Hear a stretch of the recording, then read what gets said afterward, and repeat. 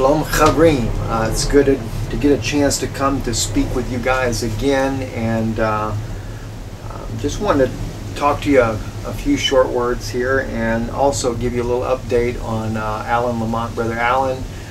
He is doing well. He's there's nothing has happened to him. For those that I know that have worried about, his condition, but Brother Alan is doing just fine. I was able to contact him, and he just let me know that as of right now he has a change that he feels in his heart that God is calling him for in his ministry, and so he's pulled back a little bit, and he is just preparing and studying for what God has for him next. So I just thank God that we were able to reach Alan and to find out this information. Anyway, I just want to kind of go right into some things here for you. There was a sister that wrote me a question, and this was about Israel.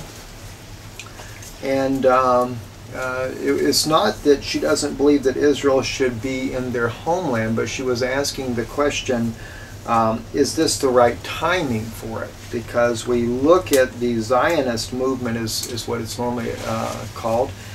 And a lot of people believe that because the Rothschilds had a part in the establishment of the State of Israel, therefore it's not actually God Himself doing this. So I just thought I would take a little bit of time with you and share some scriptures with you that might put that to rest for you. At least I hope it does.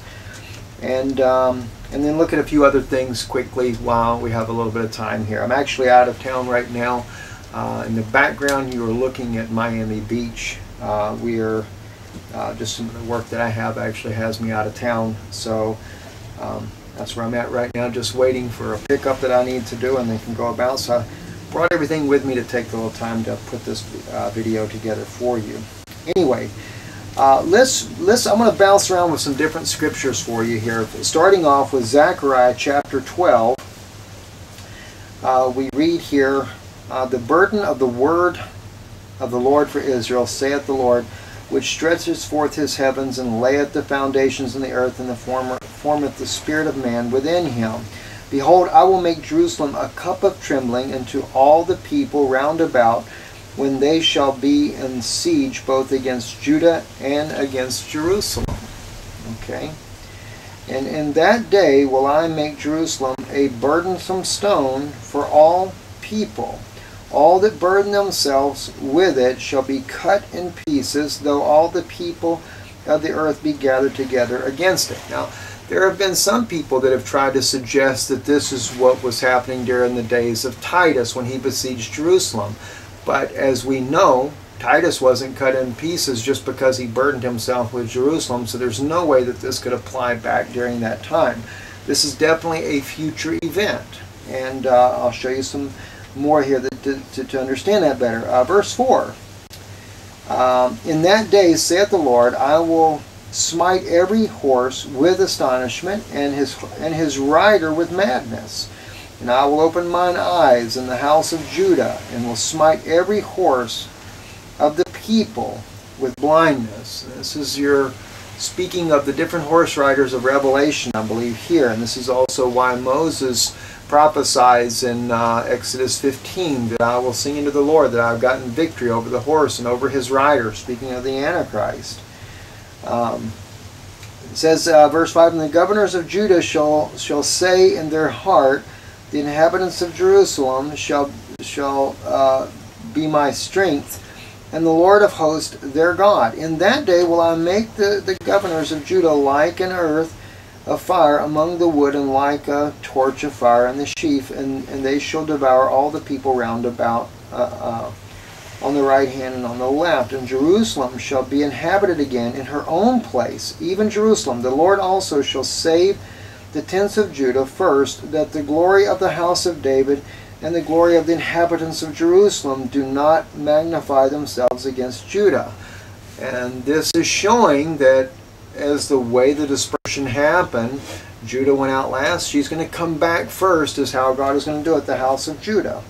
In that day shall the Lord defend the inhabitants of Jerusalem. So he didn't defend them back during the times of Titus, when Titus did. So we know it couldn't have happened then. And he that is feeble among them all at that day shall be as David, and the house of David shall be as God, as the angel of the Lord before them. And it shall come to pass in that day that I will seek to destroy all the nations that come against Jerusalem. Again, that's in the days we're living in now. All the nations are going to come against Jerusalem. Now, there was a very interesting verse, though, right there, if you've noticed. And I don't know if you caught this or not. When he says, and he that is feeble among them at that day shall be as David, and the house of David shall be as God, as the angel of the Lord before them. That actually comes from Jonathan's son in the story of David. When David, as I mentioned to you a few videos back, when David went out of the city and Jonathan's son was not able to go with him,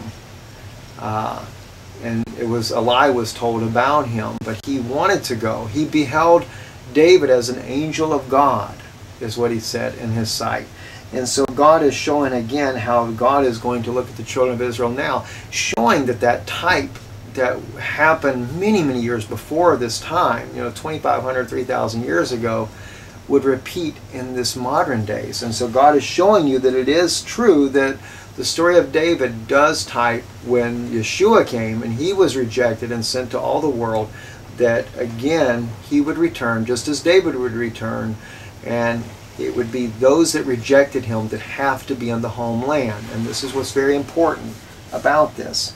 Notice what he says, verse 10, and I will pour upon the house of David and upon the inhabitants of Jerusalem the spirit of grace and of supplication, and they shall look upon me whom they have pierced, and they shall mourn for him as one mourneth for his only son, and he shall be in bitterness for him as one that is in bitterness for his firstborn.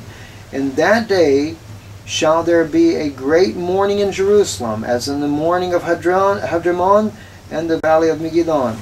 And the land shall mourn, every family apart, the family of the house of David apart, and their wives apart, and the family of the house of Nathan apart, and their wives apart, the family of the house of Levi apart, and their wives apart, and the family of the house of Shimei apart, and their wives apart, all the families that remain, every family apart, and their wives apart. Now remember, in that video I just recently did for you, I go back to the story of David in the second book of Samuel, and I shared with you how that it was David's story is a perfect type, the house of Judah there, and how that David was not recognized as king by his own son, but yet his son exalts himself into his place, and David as a rejected king leaves, just as Yeshua was rejected by Israel.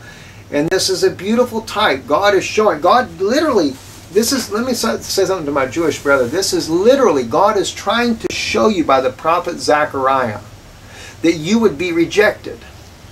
That the prophet, that Yeshua would be rejected, because he's telling you here, showing you the future event right here. There's no way this could have been during the times of the destruction of the second temple. It's impossible. We can see that clearly that it could not have been during that time, because God did not rescue his people. He did not bring all the nations down. He did not destroy them all. But he clearly shows us the evidence when he says in verse 10, and I will pour upon the house of David and upon the inhabitants of Jerusalem the spirit of grace and supplication. In verse 8, notice how he said in verse 8 again, and that day shall the Lord defend the inhabitants of Jerusalem, and he that is feeble among them at that day shall be as David. He that is feeble, he's talking about Shimei. Because Shimei was, excuse me, not Shimei, but it was Jonathan's son. Jonathan's son in David's time, and I forget how you pronounce his name there. It's an awkward name to pronounce. But he was the one that was feeble among David and sat at David's table. David took care of him. And now he is saying that the inhabitants of Jerusalem, or excuse me, yeah, the inhabitants of Jerusalem that'll be in Jerusalem then, he's going to look at you as he did back with Jonathan's son that David cared for. And he's given us a beautiful type. Zechariah is showing us that we should be comparing the Mashiach that had come to the story of David back in 2 Samuel. And he puts it in a future event. So therefore, Mashiach has already come. David is a type of that Mashiach. You have to look at 2 Samuel and see the beautiful story from chapter 16 all the way to chapter 19 there. This is where you see that story. And he says in here, and the house of David shall be as God, as the angel of the Lord before them. And isn't that exactly what Jonathan's son said to David? He says, in my eyes, you're as the angel of the Lord.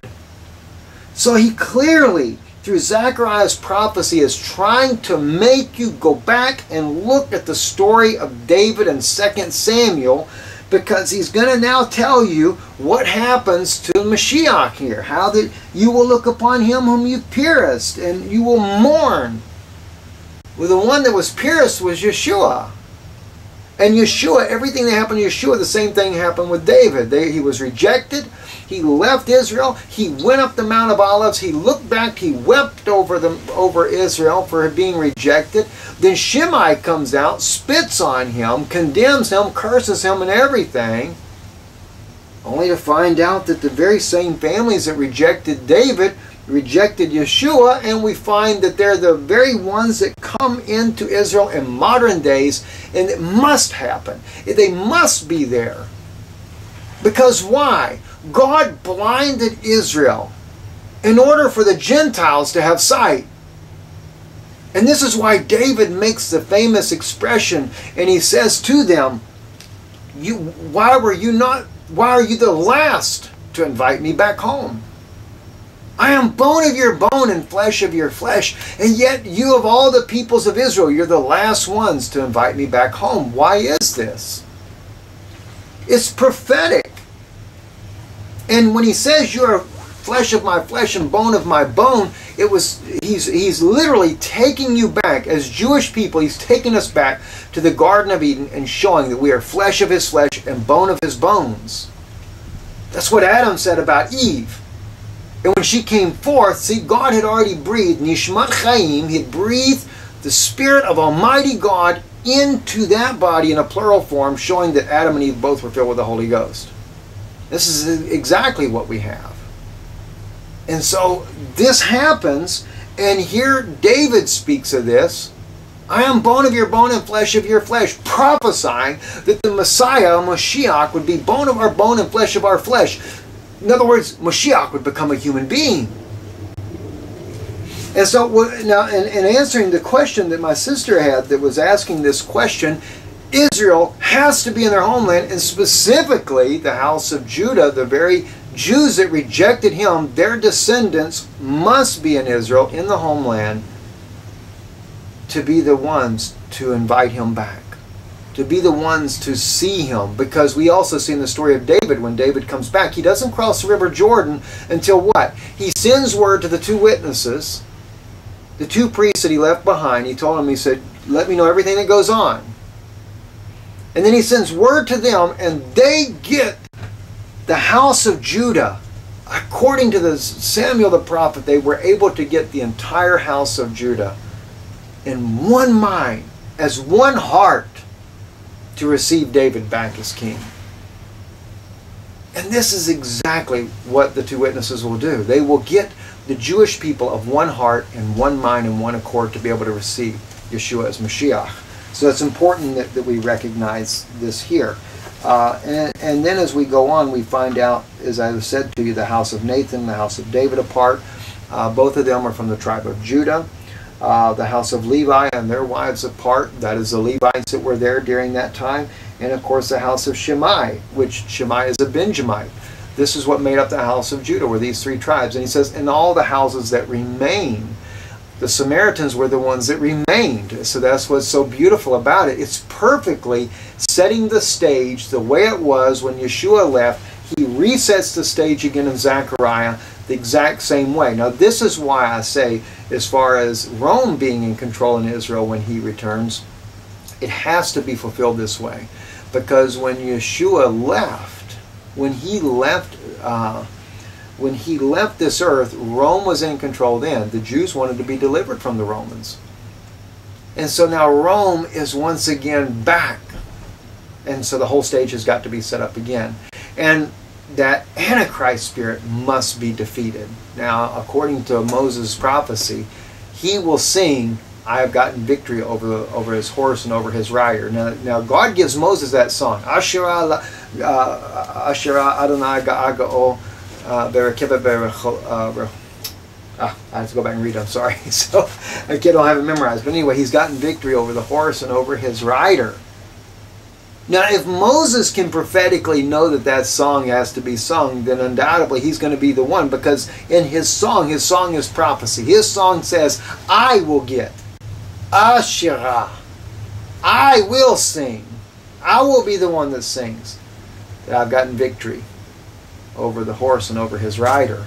So, there again, is why I'm passionate about the way I am about that.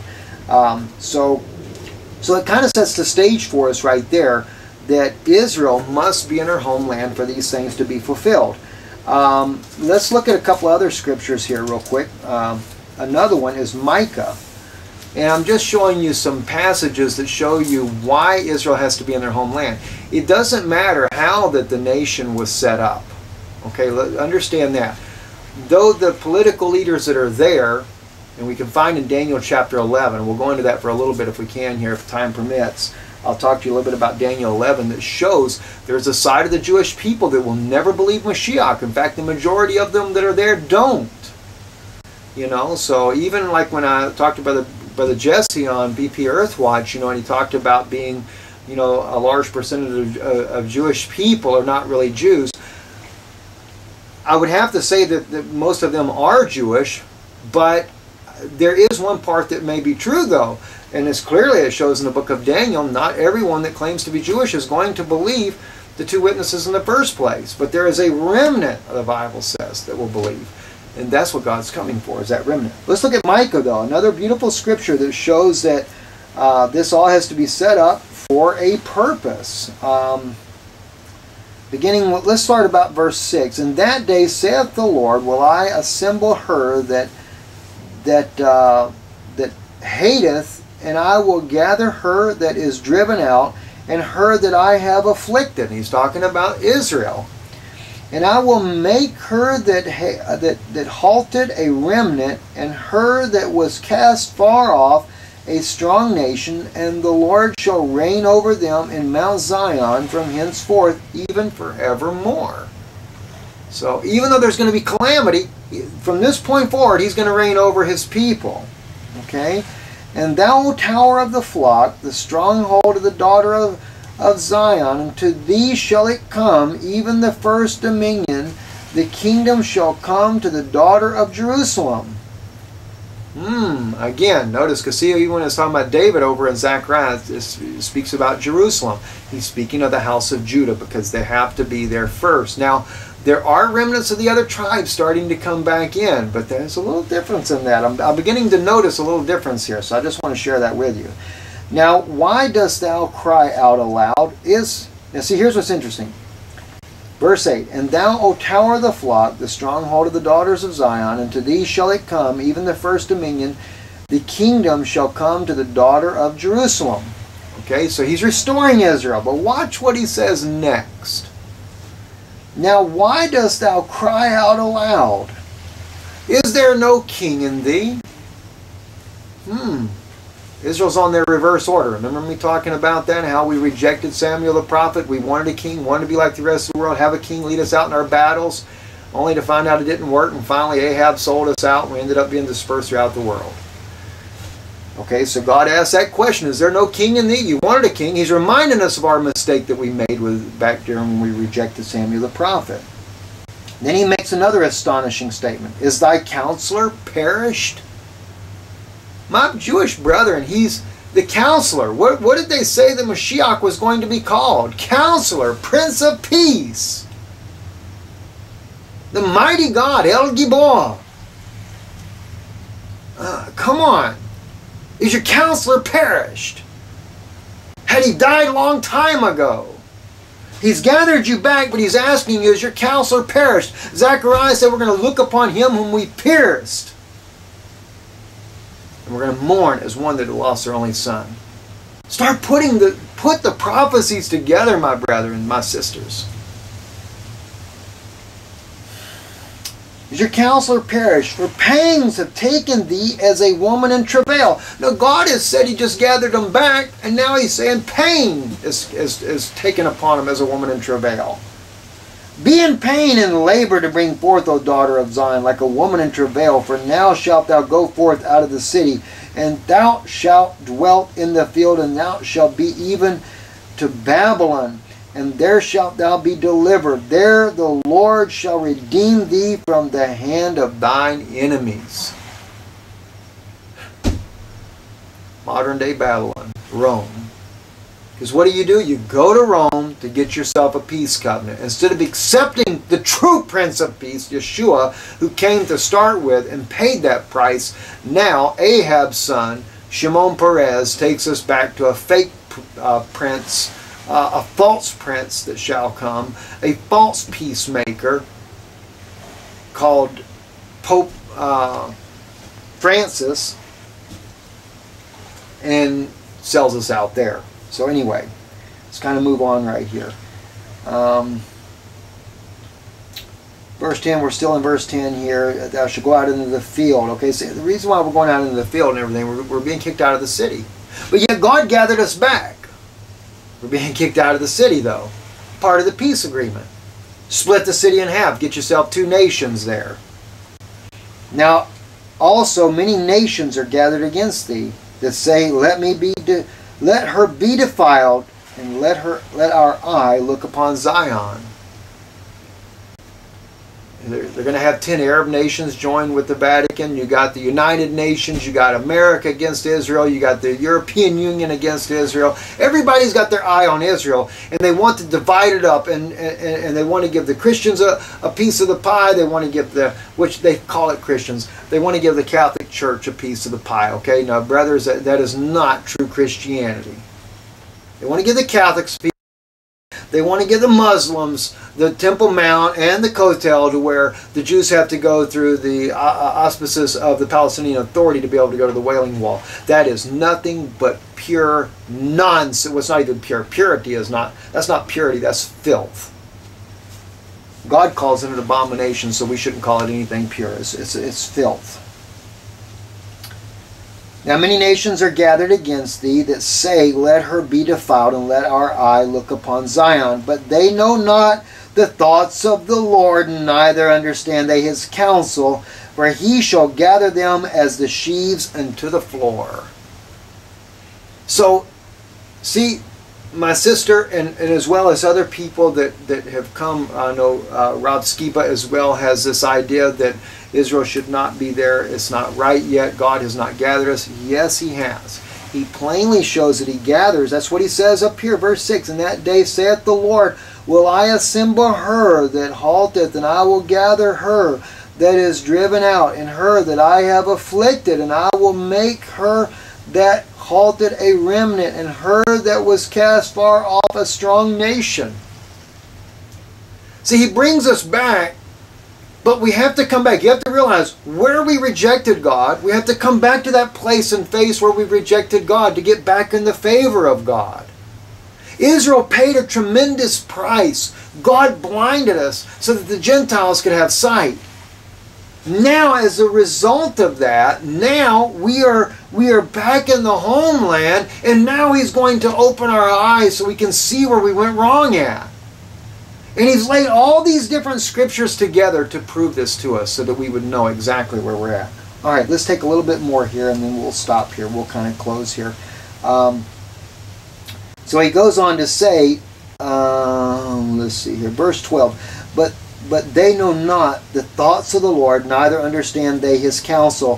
For He shall gather them as the sheaves into the floor. Arise and thresh, O daughter of Zion, for I will make thine horn iron, and I will make thy hooks brass, and thou shalt beat in pieces many people. Okay, so we are going to be victorious. Now, let's quickly take a look at Daniel as well. Actually, I have Ezekiel marked here. What did I mark Ezekiel? Oh, that was the Gog and Magog. Yeah, oh, that's something. Let me just share something with you. Now, I did a little video on this a few days ago, and then I turned the video off. I'd made a mistake in there. My wife, as far as I accidentally had two of them recorded together, so only about 60 people saw it and probably wonder what in the world happened to it. This is a personal observation of mine, and I'm going to go ahead and share it with you now before I continue on. I believe that what's going on right now, and you're fixing to hear a jet in the background, pardon me for that, but I believe what's going on right now is that they may very well bring the United States economy to a near collapse, if not to a complete collapse. Now, I'm just saying this maybe.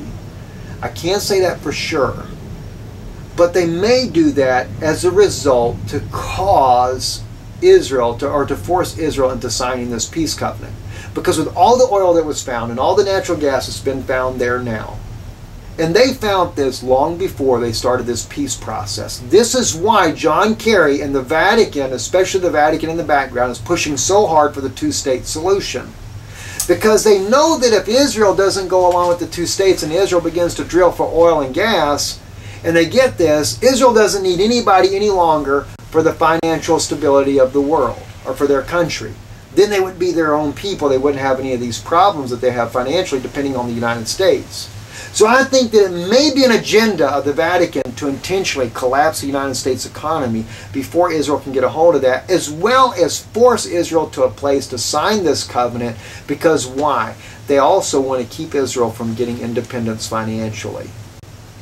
This is why you see the Gog and Magog war. Now, isn't it ironic that Mahmoud Abbas, and I'd said this on that video a few days ago, and I think Brother Paul Begley did a video right after that speaking about the same thing, how that Mahmoud Abbas goes to Vladimir Putin and they sign an agreement for the gas and oil. Now, you may not know this, but I think it's in 1995, Russia had already recognized the Palestinians as a state.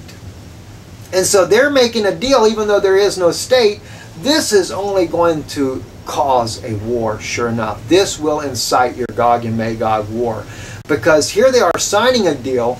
The Catholic Church is going to cheat both Jews and Palestinians alike. Palestinians think they're getting a great deal. They're not. They're really going to get messed over by the Vatican. And we find that in Ezekiel 35. Or I believe it was at Ezekiel 35 or Isaiah 35. I'll have to go back and look at that for you. But yeah, let me just quickly show you this here. I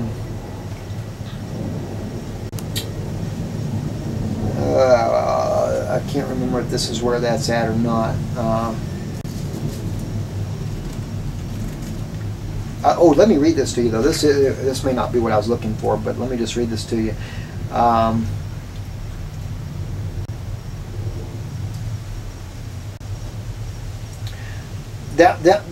Excuse me here. This is chapter 39. Therefore, thou son of man, prophesy against Gog, and say, Thus saith the Lord God, Behold, I am against thee, O Gog, and the chief prince of Meshach and Tubal, and I will turn thee back and leave but the sixth part of thee, and will cause thee to come up from the north parts, and will bring thee upon the mountains of Israel.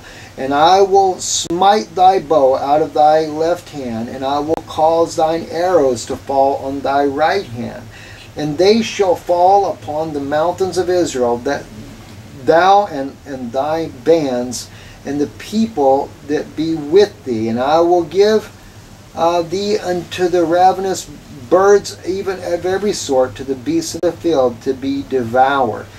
Thou shalt fall upon the open field, for I have spoken it, saith the Lord God.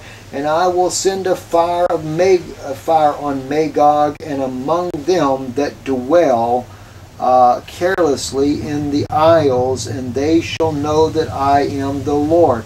So will I make my holy name known in the midst of my people Israel, and I will not let them pollute my holy name any more, and the heathen shall know that the Lord, the Holy One of Israel. So this is also when, as I've always believed, that God makes known His name. Now notice how God defeats them with fire. Remember the two witnesses. Fire proceedeth from their mouth and destroys their enemies. Remember what I said to you about Psalm 83.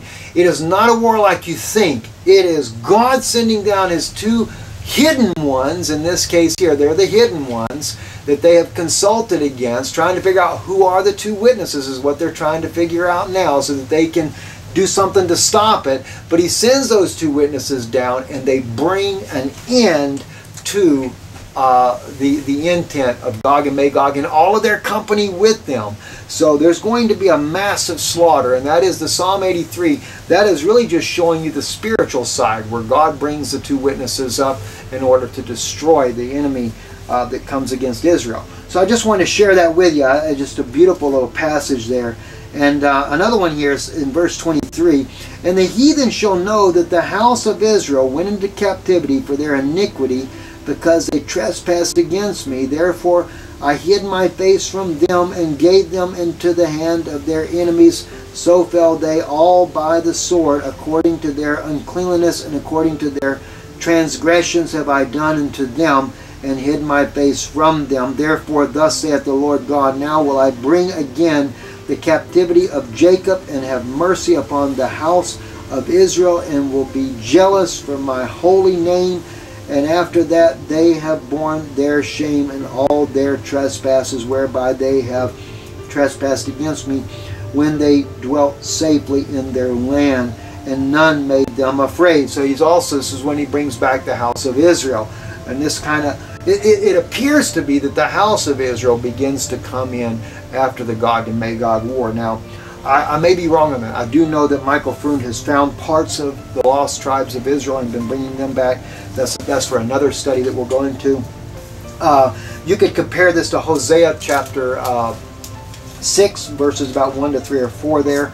Another beautiful type. We also see in Ezekiel chapter 36 where God swears that he would bring the children of Israel back, not for their sake, but for his name's sake. That's another one. I will sanctify as my great name, verse 23, which was profaned among the heathen, which you have profaned in the midst of them. And the heathen shall know that I am the Lord, saith the Lord God, when I shall be sanctified in you before their eyes. For I will take you from among the heathen and gather you out of all the countries, and will bring you into your own land. So how does God sanctify his name? Remember the Lord's Prayer, our Father who art in heaven, hallowed be thy name. Sanctify thy name. Thy kingdom come, thy will be done. God, he was having you to pray for the return of Israel. That's what he was doing. And according to Ezekiel's prophecy here in chapter 36, verses 23, 24, 25, 26, and 27, that's exactly what he does. He sanctifies his name by bringing Israel back to their homeland. And that's what God says about it. Now, in closing, let me take you real quick to Daniel, and then we're going to close with the book of Daniel here. And I'm just going to kind of highlight some points here that I wanted you to be able to see. This is in chapter 11.